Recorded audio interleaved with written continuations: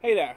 Today we're going to be heading back in time roughly 70 million years to the late Cretaceous, and we're going to be looking at a formidable apex predator that dominated the South American continent, the Carnotaurus. So if you're ready, explorers, let's go!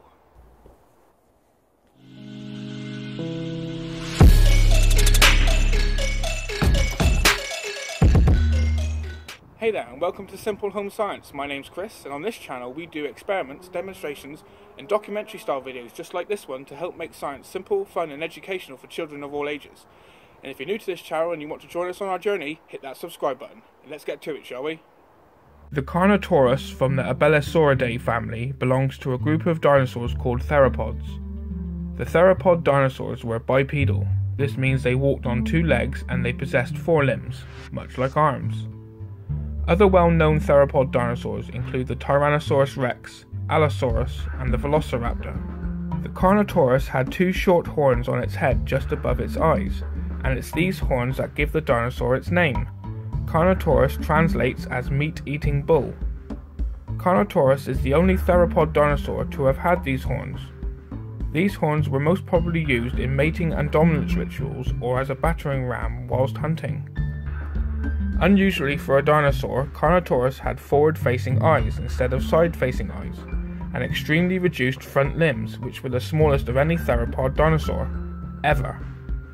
Even smaller than the Tyrannosaurus rex, which is well known for having small forelimbs. It made up for this though by having very powerful hind legs, which could enable Carnotaurus to sprint at high speeds.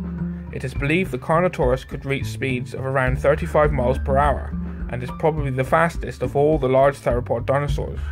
The Carnotaurus lived around 68 to 72 million years ago during a period of time known as the late Cretaceous.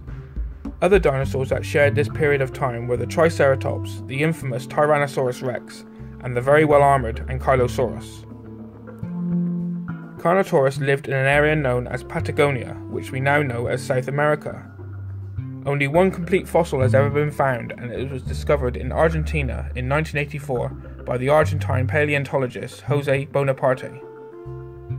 An adult Carnotaurus could grow to around 8 or 9 meters in length, which is between 26 and 30 feet, and stood around 3 meters tall. The dinosaur was lightly built though, and only weighed between 1 and 2 tons. Carnotaurus was a carnivore, a meat-eating dinosaur, and mainly fed on small to medium prey. The Carnotaurus did not possess a powerful bite like other theropods, but it could swallow large chunks of meat thanks to its delicate expanding jaw.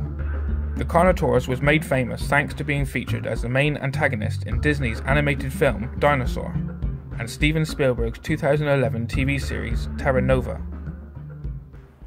Thanks for watching. Please consider leaving a like, it really does help the channel out, and let me know in the comments below what dinosaurs you'd like to see featured on the channel. And if you haven't done so already, hit that subscribe button. And until next time, see ya!